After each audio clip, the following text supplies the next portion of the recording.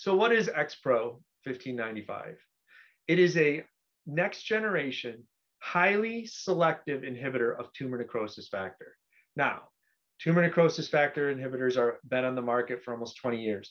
They are, by any metric, the most successful drug franchise on the planet.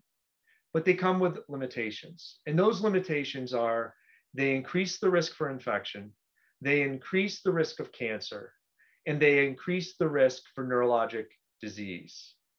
This drug was designed specifically to overcome those liabilities. And in the context of neurologic disease, this makes all the difference. If you use a TNF inhibitor that's currently on the market, which we call non-selective TNF inhibitors, you run the risk of developing a neurodegenerative disease.